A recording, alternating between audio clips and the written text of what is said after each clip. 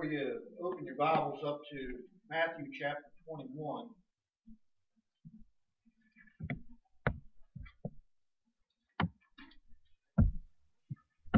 This is just an introductory verse, but we'll be flipping back to Matthew 8 and 9 in a moment. I want to begin reading in verse 1. Matthew chapter 21, start reading in verse 1. And when they drew nigh to Jerusalem, they were come to Bethphage unto the house, or to the Mount of Olives. Then sent Jesus 2 disciples, saying unto them, Go into the village over against you, and straightway you shall find an ass tied, and a colt with her. Loose them, and bring them unto me. If any man say aught unto you, you shall say, The Lord has need of them, and straightway he will send them. Let us pray. Blessed Father, I thank you as we begin now with this time, Lord, that you would speak. Again, Lord, the Lord has need of them. So, Lord, again, our hearts are in need of many things today, and we come before you, Lord, for it. We thank you that you are the provider of those needs. And again, Lord, there is substance and sustenance for all. Food, clothes, water, the basics, Lord, of life, that you are Jehovah Jireh, the God who provides and gives. And yet, Lord, it is that there are many needs that are cried out today of those, Father, that may be worldly or selfish. But, Lord, again, in your grace and mercy, Lord, you are enough. So, Lord, as we look to you, as we think upon these verses and these things of spiritual needs, Lord, that are even now on so many hearts and minds, Father, I cry out to you, do your work. Do your Holy Spirit's best work in the lives and the souls of these, your people. To those, Father, that are without you and need you. To those, Lord, that are not here, Lord. The need is upon this hour. And Lord, again, that you would answer it. And I thank you and all I praise you, Lord, for all of these sufficiencies that you have provided and that you will provide because you are faithful. In Jesus' name I ask and pray. Amen.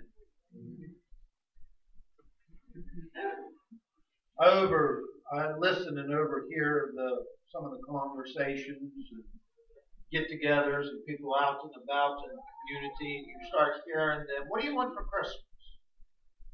And you see the kids with their list, and Hannah found this app now. You remember the old days was that you was handed a Sears catalog and said, here you go. That bring back a couple of memories for some? So page after page looking through there. I want.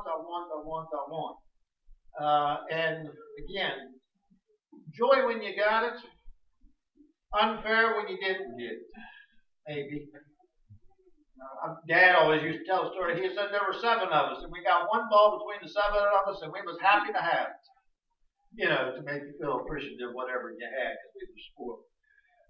But I listen to people, what they want, what they need. There are basics that are needed. Again, you appreciate that.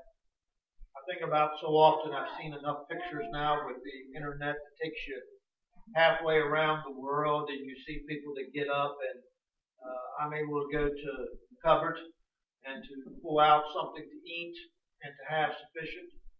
I think about those that got up this morning and they don't even know where the food is for today, let alone tomorrow or the rest of this week.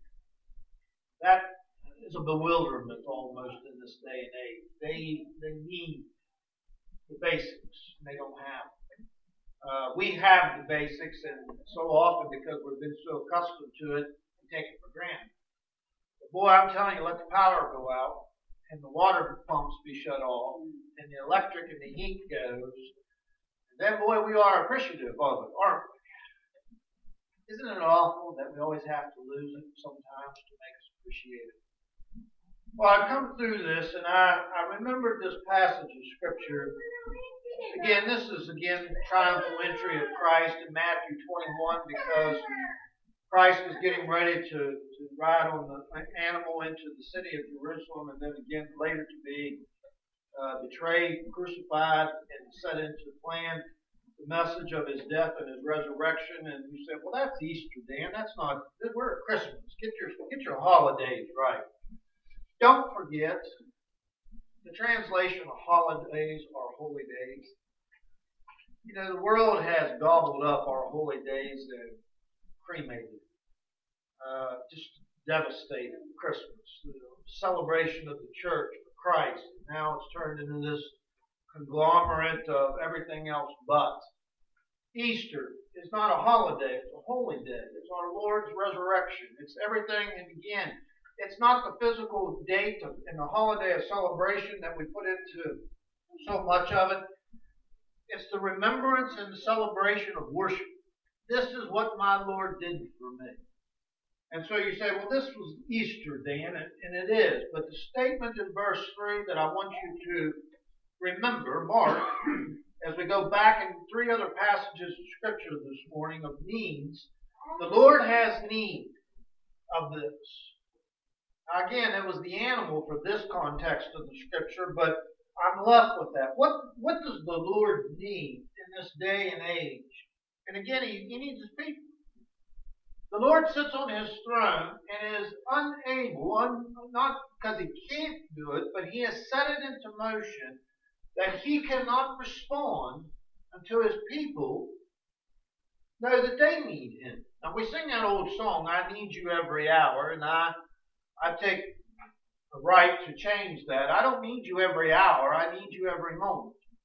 And so I say, and it's been my focus so often, and again, I chastise myself when, minute by minute, moment by moment, Lord, let me be available to you, servant to you. Minute by minute, moment by moment. That's my thought, that's my prayer. Normally when I wake up in the morning, Lord, go before me for what the day may hold. Minute by minute, moment by moment. And I look out there in this, and the Lord waits for those that will have a heart that is ready to say, Lord, I need you. And to say, Lord, the Lord looks back and says, I need you. I need the church to be light out here in this world of darkness. Men love darkness rather than light. You agree with that? Oh, look at the world headlines. They just shatter decency. They just shatter the normalcy that we once knew. They need light. They need Christ. And so that message comes to us. I know that there are those that sit today and they need a hug. They need a prayer. They need a promise. They need attention. I know those things. I know the basic needs, the physical needs. People need around the world, need food. They need water. They need medicine. And you wish, in your heart cry, is to say, I wish that we could just be that giver and to say, I want to meet everybody's needs, but that's not possible. The one thing is that the Lord has need of them, and that's His people. Come to me. Be used of me in this season of holiday, holy day, that we can celebrate Christmas as it was intended to be. Because Christ knew what we would need. The Father knew what we would need, didn't He? He knew that we would need Savior. He knew that we would be in sin. He knew that we would need this message of hope and eternal life. To those that embrace it, there's nothing better. How many have rejected it? Names and faces pop in my head so fast I can't even name them all. But I set them before the Lord one by one, and I said, Lord, they need you. So I want to give you these 3 passages of Scripture that gives to us a little bit more specific message of what the need is. The Lord needs these things that we have referred to in that, and this is what the people need. So back in Matthew chapter 8, verse 2, if you follow along with me, there's 3 passages I want to give. Matthew chapter 8 is our first one. Begin reading in verse 1. And when He was come down from the mountain, great multitudes followed Him. Behold, there came a leper and worshipped Him, saying, Lord, if Thou wilt, Thou canst make me clean. And Jesus put forth His hand, and He touched him, saying, I will, be thou clean. And immediately his leprosy was cleansed. Again, we look at this and we'll ask the question, what does this guy need? Well, he had leprosy, and that's a life-threatening disease. We have multitudes of those today, life-threatening diseases, and none of you want to go to the doctor and hear that. I watched again, these are remedial judgments on our nation, because again, it hasn't always been this way. But isn't it an awful thing for these people back in the summer that they go jump in an old pond? Y'all remember going jumping in the river, going over South Branch, going into a pond, somebody's backyard, and you had barrels of fun. Old tire swing, and just out into the river you went, and good, innocent, fun-filled days. But how many? Every week this past summer, there was another one that went to a water park, that went to a pond, that was down in the waters of South Carolina there, and they get this amoeba that's breathed up in their nostrils, and it eats their brain, and they have less than 48 hours. That fast, that quick, and nobody to go jump in a water hole and thinking, boy, this is fun, to say, okay, now I got to second guess whether I'm going to go to the river or not, whether I'm going to go jump in the pond or not. Life-threatening diseases. That's pretty fast. Gatlinburg, we've seen the devastation of the fire, and I saw that couple that was 80 years old in their testimony. They had to walk out of that inferno that was engulfing them on all sides, and how fast the fire ravages and comes up on them, right? Life-threatening. We see these things as they're happening. Leprosy was this for this day and time. Back out on the West Coast, and some of you that are a whole lot older than I am, I won't say any names or anything, but you remember the fear of polio, right? Smallpox. Now all of a sudden, they've got the shots, they've got the antibiotics, and all of that generally is taken care of. But now, more recently, it seems every year there's some of those old diseases cropping back up, impacting a city, an area, and lives are threatened once again in this. Jesus comes into the city. He comes down off of the mountain. Every time he was up on the mount, generally he was doing what? He was praying, wasn't he? So he comes down off of the mount, and the multitudes were following him. They followed him because they needed something. He knew that he couldn't minister to them because he needed something. And so he got what he needed where he was supposed to get it, in the presence of the Lord. You will have no power to help those that are in need out there unless you're in your quiet, secret closet in close communion and intimacy with the Lord in prayer.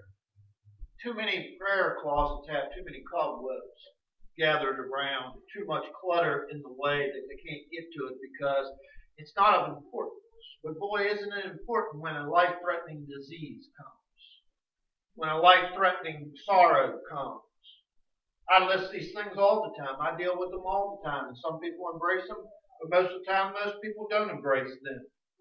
Saw in November that the police officers set a record for 2016 for the most deaths in service. You know, last one was out there in Tacoma, Washington.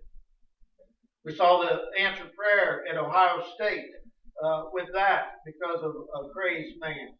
Evil in that, life-threatening things. But again, everybody got up and was going to work and going to classes, and they didn't think a thing about it until the tragedy and the calamity was already on them. It was nice for me to be able to come out of my prayer closet, to come out of Sunday worship last week. And the first thing Monday morning as I'm sitting down and I'm reading my passages of Scripture and I'm writing my notes and I'm doing my quiet time with the Lord is that the Holy Spirit speaks to me and He says, hey, something's not right out there. I didn't know what it was. I couldn't put my finger on it. I had my prayer group text with about a couple dozen people on it.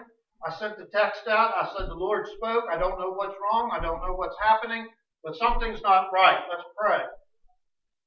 And so different ones write back as they're able to it, and they said, praying against evil. It's not the physical. It's the spirit. We don't wrestle against flesh and blood. We wrestle against principalities and powers and the rulers of the darkness of it. What is affecting the minds of people? What's affecting the lives of people? It's not God. It's not the light of the world. It's the darkness. It's the enemy. It's Satan. That's what we're fighting against. They need deliverance from this evil. Jesus prayed that. He said, deliver them from evil, or from the evil one. You know anybody bound? You know anybody shackled? That song, yeah. Next. I can't even call it mine now. I can get part of it there. He touched me, right? Shackled in the midst of that and delivered. I had part of it. Isn't that awful? You all told me that those days were coming. So, amen. There, you happy? It's it. But the idea of this is that there are people that are out there shackled in the midst of this. And there is no one. There is not man, method, or means that can deliver them in this. They need Christ, the great deliverer, the great I am. There was no one. There was no medicines. There was no doctors. There was nothing there that could cure them of this leprosy. This was a death sentence to get leprosy. And this leper came to the one that was the only one that could help him in his need.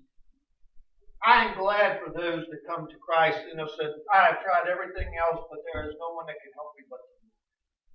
And that means is that they are willing to throw their whole heart and soul and mind to Him, saying, Lord, I need you. Minute by minute, moment by moment. Deliver me. Help me. And He says, if you would, Lord, if you want to. Again, the will of the Father. What's the will of the Father? I've had so many people ask me to pray prayers and say, this is what I want. Oftentimes, I can't pray that.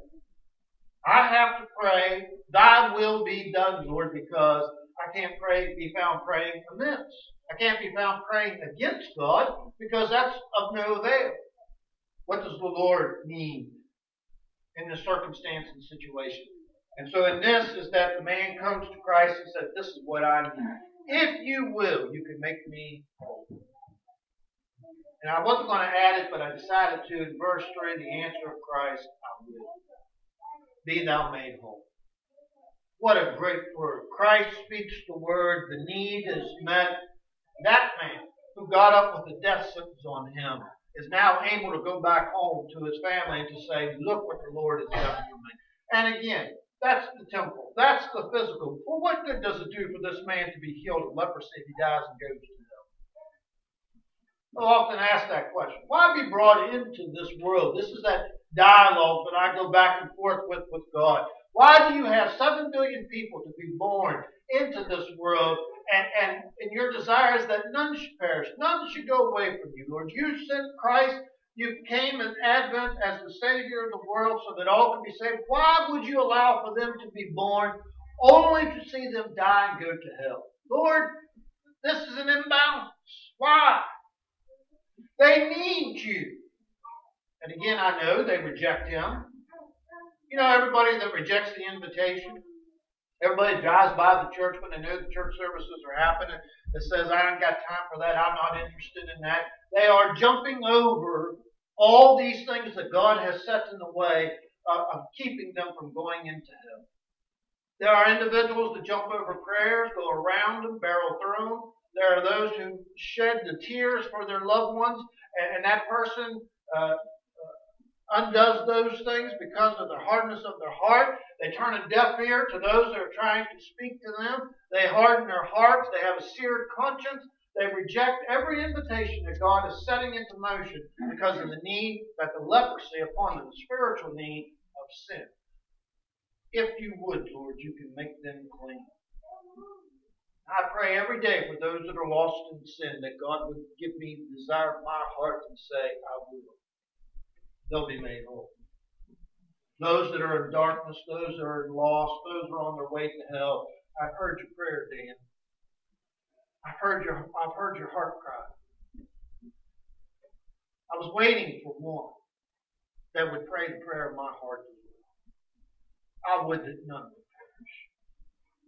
Seek and save, Lord, that which is lost. I will. Be thou made whole.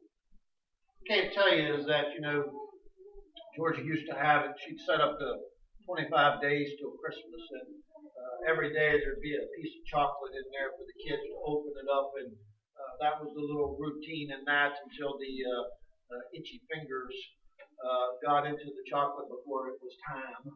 And so, amazingly, the Christmas mice come out and eat the chocolate before it was able to be gotten to, and so kind of missed on that. But wouldn't it be a wonderful Christmas thing for the next 21 days? Every day God gives us a soul that will be saved. I will. Be thou made whole. The desire of your heart for your son, your daughter, your husband, your wife, your mother, your father, your neighbor, your in-law, I will. Be thou made whole. What do you want? What do you need? Lord, give us souls. You should know it as well as anybody. If people aren't coming to Christ, then where's the church going to be in the next 10, 20 years? If people aren't coming in and hearing the gospel and responding to the gospel, where will the church be? Lord, we need for people to respond to the invitations. We need people to be surrendered to you. And again, that's not a physical need, that's a spiritual need. And it is greater. You can heal everybody of cancer. You can heal everybody of heart disease. You can heal everybody of all these diseases of life-threatening that are out there. And they will still die and go to hell. So what could this do to heal them? It is no good to heal them physically if they die spiritually. We need for spiritual wholeness. And only Christ can do that. Right over from chapter 8 is the next need that is there upon our heart cry today, found in Matthew chapter 9. Down around we start reading in verse 20, but it's found in verse 21. And behold, a woman which was diseased with the issue of blood for 12 years, she came behind him. She touched the hem of his garment. For she said within herself, if I may but touch his garment, I shall be whole. Now this is the personal need. Again, a physical need, she's got a blood issue. First thing you do when you go to the doctors normally, they take your vitals, right? Temperature, blood pressure. They look you over. And then the next thing they want to say is, as a vampire, give us a pint of blood. It's always the blood work, isn't it? The life of the flesh, back over in the book of Leviticus, the life of the flesh is found in the blood. Your blood counts reveal everything about you. I often said, matter of fact, me and Georgie was talking about it yesterday when we was talking about chemical imbalances in people, where one people says, oh, that's a chemical imbalance. And I said, no, it's not a chemical imbalance. It's a demon. It's evil. That's what controls people in some of these things. Not that there's not chemical imbalances, because I always refer to old Mr. Krause. Mr. Krause was a man who was aging up in his 80s. All of a sudden, he had a mood swing. He was always the most gentle, most tender-hearted guy that you could possibly sit and talk to. But he would do a 180 and get violent and curse and just act like he just completely lost his mind. Memory wasn't that he had Alzheimer's, but they said dementia is setting in on him. Took him to the doctor. Of course, they thought it was just dementia and the mental hygiene evaluation with all that went into place. But then they did the blood work. And they found out that his potassium had bottomed out. And isn't it amazing that as soon as they got his potassium up, you know what happened to him? Perfectly fine. Mind was restored. Mood swings were gone because of potassium levels. That's a chemical imbalance. But when a guy takes a car and drives it through a bunch of students and gets out with a knife and tries to stab people all for the sake of Allah, that's not a chemical imbalance. That's an evil. That's evil. There are those that come with heart cries today saying, Lord, I need you. Not just with the physical. This woman came because of the physical. If I could just touch the hem of his garment. I'm telling you, I've been in prayer meetings, I've been at altar calls, invitations, when a person in desperation of their heart was at this altar and they was either prostrate or laid out across, there's always one or two steps, laid out across the steps, and even though there was nobody in front of them, you could see them doing it. They was reaching out to touch the hem of his garments. I am not an arrogant, self-righteous man to come into the throne room of God and say, well, Lord, here I am. Let's have a chair. Let's have a seat today. I'm not like that. I know better than that. And you should too. You come humbly into the throne room of God. And if there's nothing else that I can do, I can touch his nail-scarred feet. I don't come in arrogantly as to say, well, Lord, I'm here, and he was expecting me. I come in with that gentle spirit like this woman did. I don't need his full attention. I just need to touch the hem of his garment. And I know that there are things on your mind this morning sitting here There are people in your heart this morning as you're sitting here. And this is what we need. If I can just touch him. What did Jesus do when she touched him? He stopped. And he turned and he addressed her. And there are 1,000 prayer requests going up. And there are tens of thousands of people at altars this morning and in the pews this morning worshiping God across this nation. And they're crying out to God for their needs. Lord, I need you.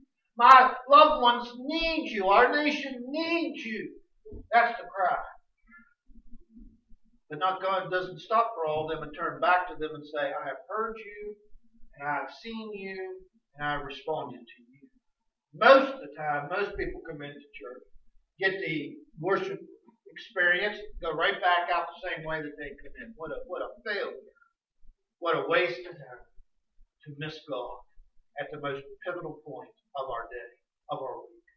The climax of everything that you did from Sunday through Saturday, get you ready for this 1 hour that we come in here.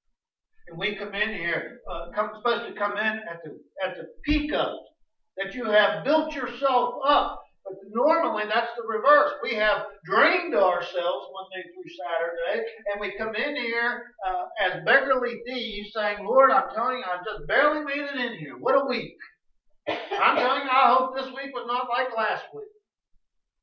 Drained. And Lord, I just need a fill-up. Please fill me up. And they tried to live off of that. This woman came in that one experience and she said, if I could just touch the hem of his garment, all will be well. And I can't tell you to share with you how many people I would like to do that today. Touch the hem of his garment, but how many people will miss it? The last one that I come to is over in the book of Ezekil, chapter 37. Ezekiel 37. What else is needed? Lord, if you will, you could make me clean. Matthew 8. Matthew 9, Lord, if I could just touch the hem of his garment, it'll be okay. And in verse 30, in Ezekiel 37, it's the miracle of life. The hand of the Lord was upon me. Verse 1, begin reading. The hand of the Lord was upon me. Carried me out in the spirit to the Lord, and he set me down in the midst of the valley, which was full of bones. He caused me to pass by them round about. And behold, there were very many in that open valley, though they were very dry. He said unto me, Son of man, can these bones live? And I answered, O Lord God, thou knowest.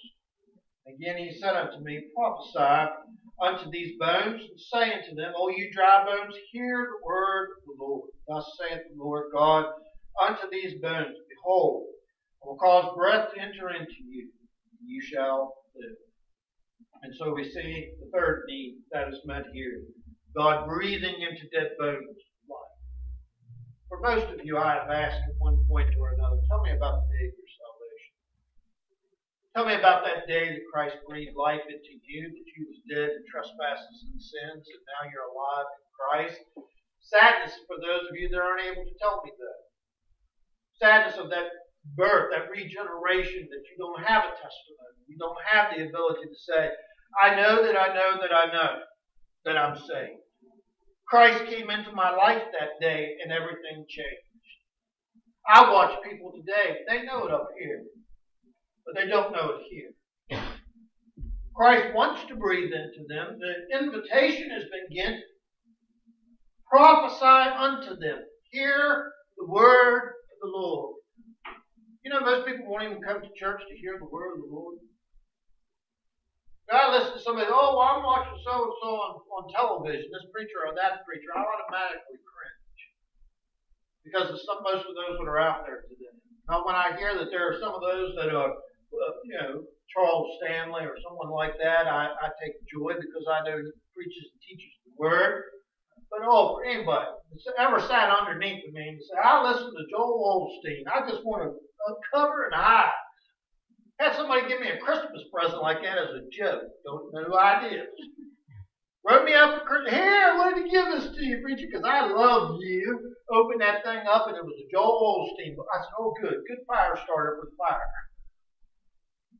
Well, we all saw a guy yesterday, pastor at the Kaiser Assembly. They got him a nice winter coat with his Green Bay Packers fan. So he had Green Bay Packers on that. And I said, boy, that's the best gift that they got you for oil and grease rags.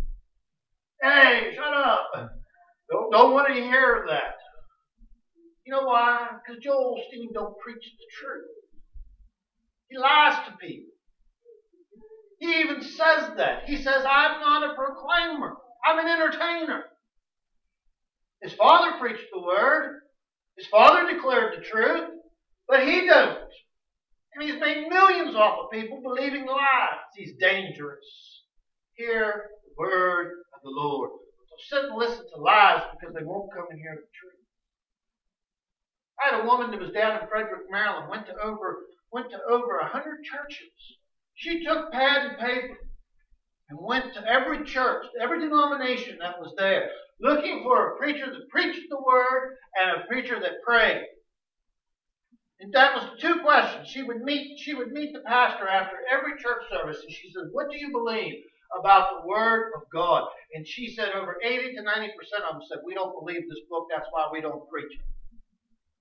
There was a guy right over across the bridge here that stood in the pulpit back in the 1980s and said, I don't preach the word of God, but he did stand up in the pulpit with a Reader's Digest and give the people that for 10 minutes and say, God bless you all until we meet again next Sunday. Well, woe unto a man like that. Woe unto a church like that. Or how about that woman that was down there in Short Gap that stood up, especially here at Christmas, and said, Jesus Christ is not the only way of salvation to get into heaven. In a Protestant church, guy asked me, he said, what would you do? I said, I'd stand up and throw a hymn book at her and said, 5, 5, and walk out the door. I never entered into that church, never addressed that woman, but I did get in my prayer closet and I said, God, that just makes me sick. Take that woman out of the pulpit. Remove her. And I thank God for that call that morning I got and said, guess who resigned yesterday? Thank you, Lord. Hear the word of the Lord. You can't get saved without the word of God. Faith comes by hearing. Hearing by what? Word of the Lord. Prophesy unto them. Preach. Proclaim to them truth. What message did you proclaim this year to your family and your friends? What message did you proclaim this past week to co-workers, neighbors, and family? I didn't prophesy anything to them, then they are in need of the word of truth. Prophesy to them these words. Live. Hear the word of the Lord and live. I'm telling you, it is my greatest desire and all my heart cry today for those that are in the gospel message of the needs. Oh God, if you would do it, it'll be done. I love it. The woman with the blood issue, the dry bones, the dead bones. Oh God, breathe life into us. You're getting ready to finish out this year. You're getting ready to go into your Christmas celebration, and family and friends are watching you on all sides. What do they need? Well, they need some slippers. Well, they need some aftershave. Well, they need some candy. Well, those are all physical. What do they need spiritually?